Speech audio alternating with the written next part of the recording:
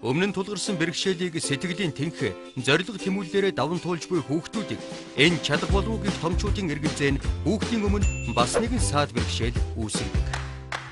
Тэдэнд итгэх бидний итгэл өвчтөе бэрхшээлтэй хүүхдүүдийг мэдлэг боловсролтой болгох асар том үүрэг юм. Тэднийг боловсролын үйлчилгээнд тэгш хамруулсан та бидний үүрэг үлээ.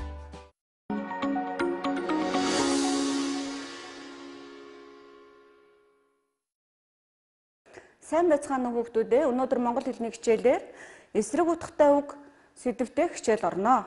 За хичээлийн маань сэдв эсрэг утгатай үг.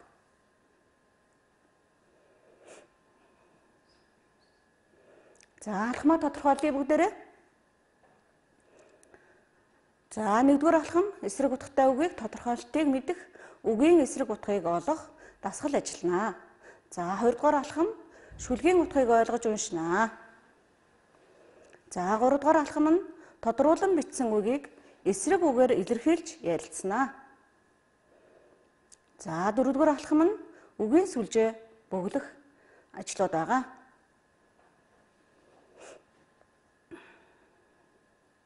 За эсрэг үг гэдэг нь хэлний утгаараа харилцсан эсрэг тэсрэг үгсийг хэлнэ. За жишээлбэл хар цагаан,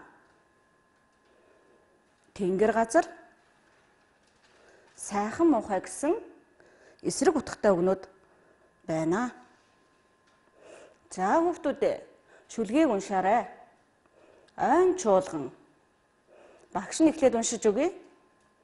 Өндөр том ууланд гин, өдгөн хөх мананд гин, өгөөмөр сайхан зунд гин, өргөн тайгын гүнд гин, ойн жухал бөглүүд гин, ойн чуулган чуулж гин. За дахиад нэг уншиж өгье.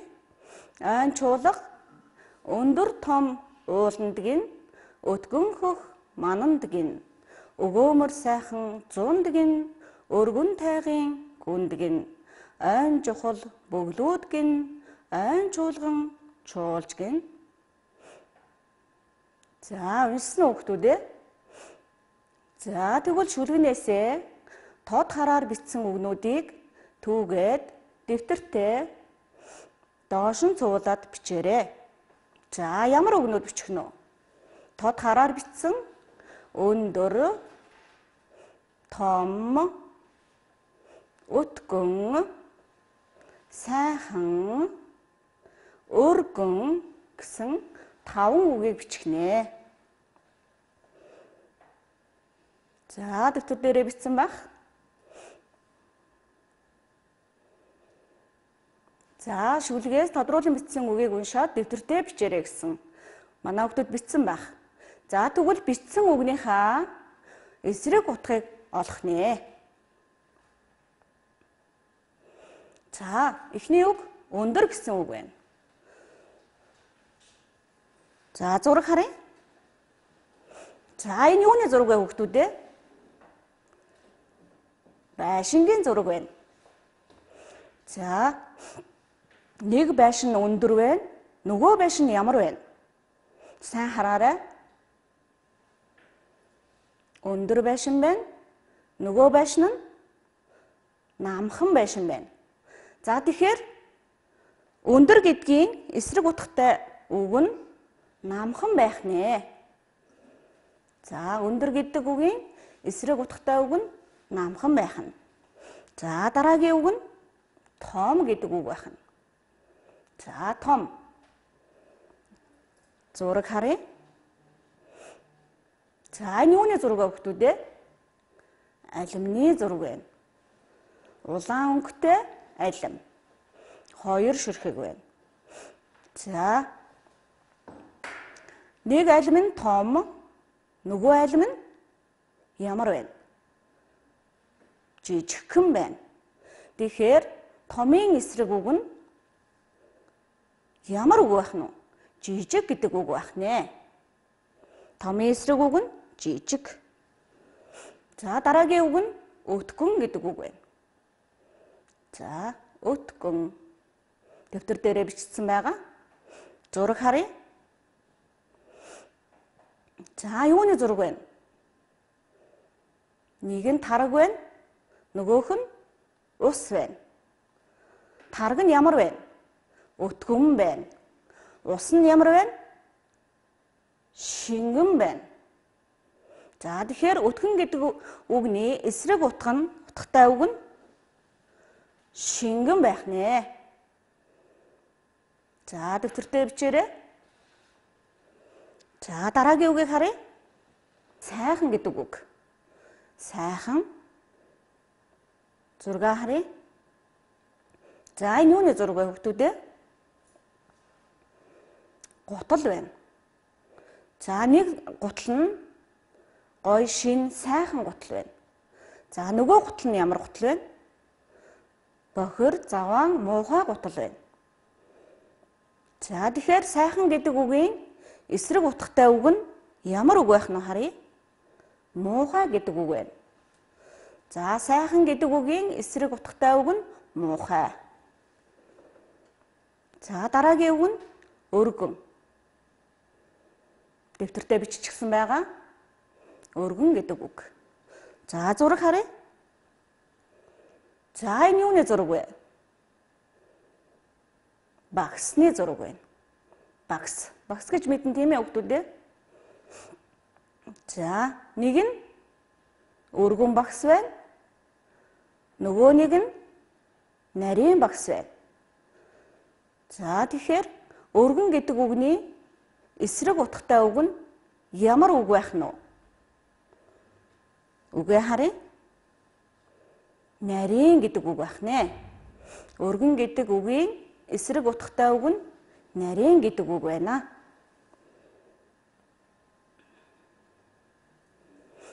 За хүүхдүүдээ эсрэг утгатай үгийг зөв холбож зураарай гэсэн даалгавар байна. За багш нүгэ гаргач.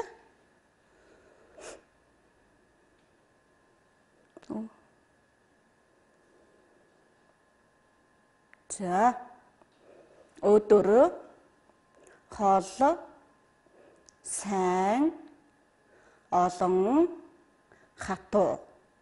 За нөгөө өгнөөнийх нь үгийг уншия. Зөөлөн, цөөн, шөнө, ойр, муу.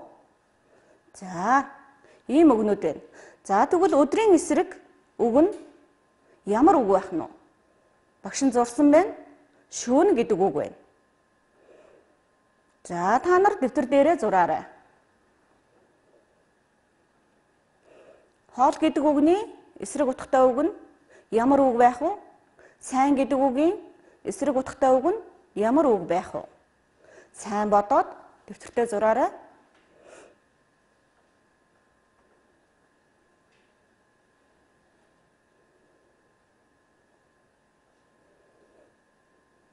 За багшийнхаа холбоснтой таарч байна уу үзье. За хол гэдэг үгийн эсрэг утгатай үг нь ойр байх нэ.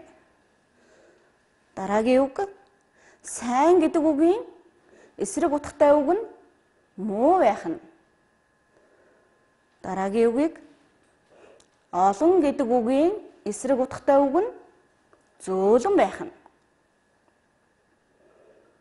За хатуу гэдэг үгийн эсрэг утгатай үг нь зөөлөн байх нэ.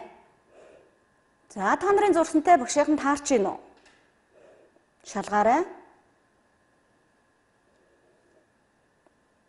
За дараагийн дасгал.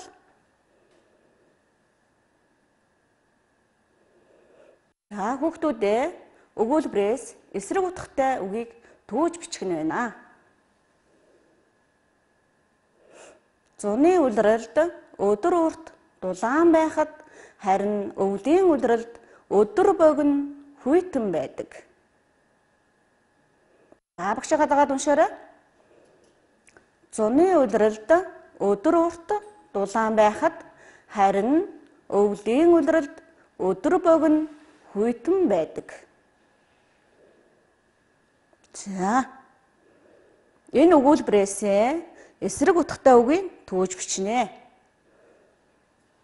За богино гэдэг үг эсрэг утгатай үг байх нь Дараагийнх нь олоод бичээрэй.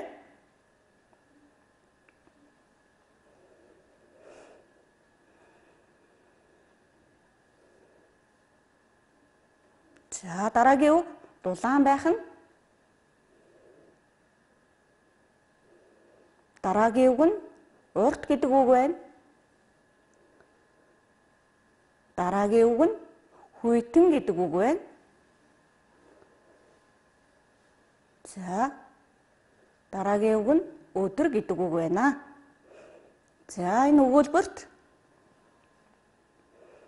богино, дулаан, урт, хүйтэн, өдөр гэсэн 5 эсрэг утгатай үг байсан байна.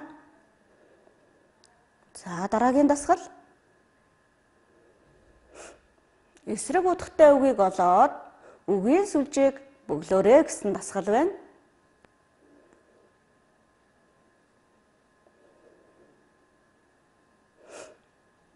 За босоогоор гэхээр энэ байх нь. За босоогоор нэгтгэх үг нь нэмгэн. За нэмгэн гэдэг үгийн эсрэг үг нь ямар үг байж болох вэ? Бодоорой хүүхдүүдээ. Нэмгэн ном, нэмгэн дэвтэр, нэмгэн цаас. За тэгэхээр ямар ном байж болох вэ? Ямар дэвтэр байж болох вэ? Нэмгэн ном байгаа юм чинь зузаан ном байж болох уу? За харъя. З О З А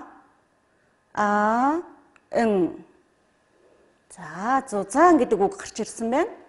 Нэмгэн гэдэг үгний эсрэг утгатай үг нь зузаан байх нь байна. За тэгэхээр үгийн сүлжээ зөв бүлэгдсэн байна уу? За зөв. Дараагийн үгийг харъя.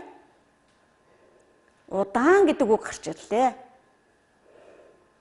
За удаан гэдэг үгийн эсрэг утгатай үгийг нь олоод үгийнхаа сүлжээг бүглэх нь байна.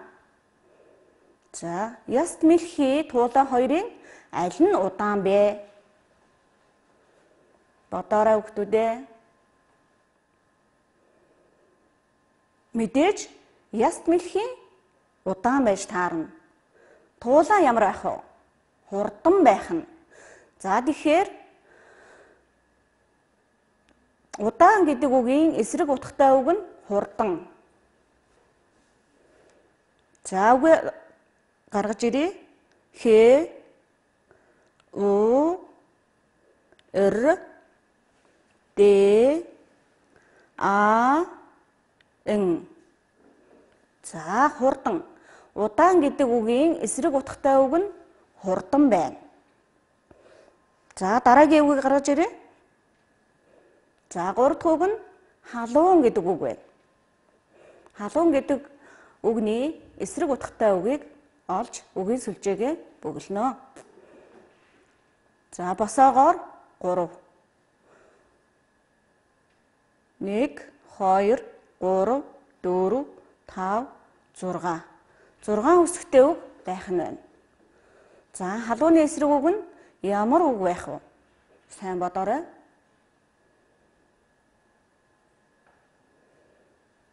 За дэвтэртээ бичсэн байх. За үзье. Х У И Т Э Н.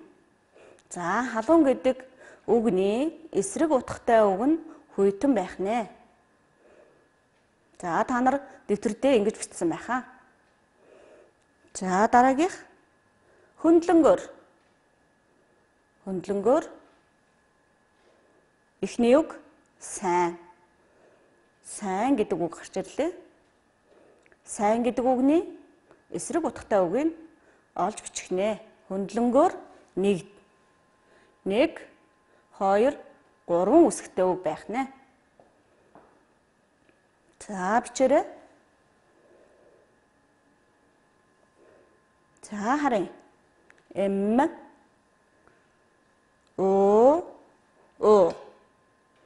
М, Ö. Нийлээд муу гэдэг үг.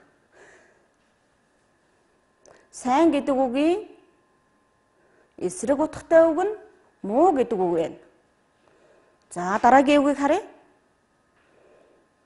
Хар гэдэг үг гарч ирсэн. Хар. Хар гэдэг үгийн эсрэг утгатай үг нь хөндлөнгөөр 2 дээр. Хөндлөнгөөр 2 дугаар бүсдэгтэн дээр хар гэдэг үгийн эсрэг утгатай үг бичигдэх нэ.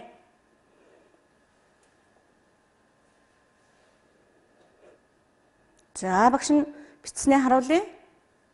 Ц А Г А Н. Ц А Г А Н. Цагаан гэдэг үг байна. Хар гэдэг үгийн эсрэг утгатай үг нь цагаан гэдэг үг байх нэ. Дараагийн үгийг харъя. Хөндлөнгөөр 3 дээр жижиг гэдэг үг. За жижиг гэдэг үгийн эсрэг утгатай үг нь ямар үг байх вэ? Сайн бодоод дэвтэртээ бичээрэй. Жижиг. За харъя. Т О М. Жижиг гэдэг үгийн эсрэг утгатай үг нь том гэдэг үг байна. За багш нь та нарын анхаарлыг шалгах гээд нэг буруу зүйл хийсэн байгаа. За тэрийг олоорой.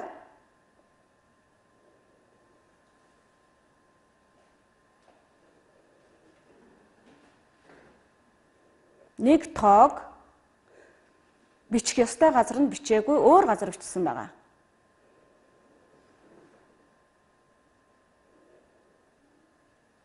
За тэр алдааг олоод ах эгчтэйгээ ярилцаад олоорой. За дараагийн дасгал. Эсрэг утгатай үгээр өгүүлбэр зохиогоорой гэсэн байна. За ямар үг гарч ирсэн байна уншия. Нэмгэн зузаан гэдэг 2 үг гарч ирсэн байна. За нэмгэн гэдэг үгээр өгүүлбэр зохиоё. За багш нь зохиосон өгүүлбэрээ уншиж өгье. Ээж надад хөх торгоор нэмгэн дээл ойж өгөв. За нэмгэн гэдэг эсрэг утгатай үг нь орсон байна. За зузаан гэдэг дээр өгүүлбэр зохиогоод дэвтэртээ бичээрэй.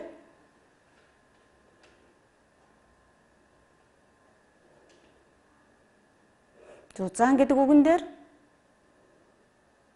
өгүүлбэр зохиогоод дэвтэртээ бичээрэй. За багш нь бичсэн байгаа харъя. За би зуны амралтаараа зузаан ном уншив. Би зуны амралтаараа зузаан ном уншив. За зузаан гэдэг үг нь эсрэг утгатай үг байх нэ. За дараагийн үгийг үзье. Халуун хүйтэн гэдэг 2 үг гарч ирсэн байна. За халуун гэдэг үгэн дээр өгүүлбэр зохиоцгоё. Өгүүлбэрээ бичээрэй дэвтэртээ. За багшийнх нь бичсэн өгүүлбэр. Хавар болоход усны шувууд халуун орноос нисэн ирдэг.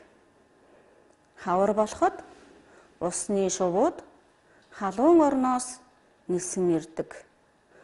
За энд халуун гэдэг эсрэг утгатай үг нь оржээ. За хүйтэн гэдэг үгэн дээр өгүүлбэр зохиогоорой.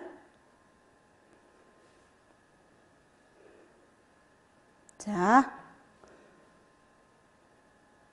гадаа цас орж хүйтэн боллоо. Гадаа цас орж хүйтэн боллоо. За хүйтэн гэдэг эсрэг утгатай үг нь орсон байна.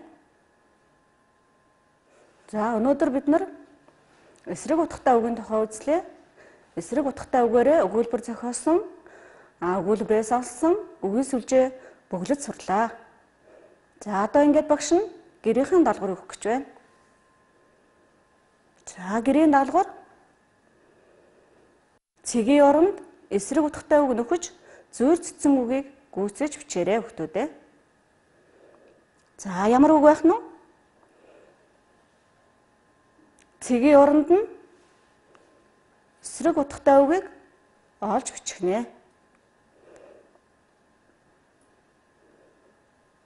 За зөөр цэцэн үг байна.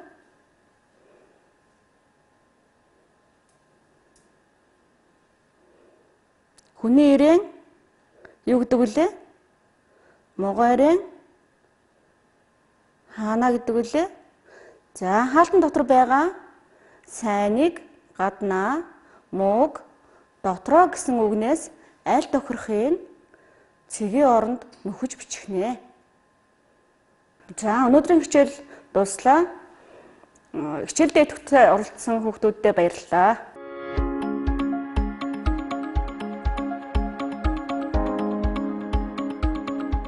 Өмнө нь тулгарсан бэрхшээлийг сэтгэлийн тэнх зориг тэмүүллээрээ даван туулж буй хүүхдүүдийг энэ чадах боловыг томчуудын эргэлзээ нь хүүхдийн өмнө бас нэгэн саад бэрхшээл үүсгэдэг. Тэдэнд итгэх бидний итгэл өвчтөе бэрхшээлтэй хүүхдүүдийг мэдлэг боловсролтой болгох асар том үүрэг юм. Тэднийг боловсролын үйлчилгээнд тэгш хамруулах та бидний үүрэг үлээ.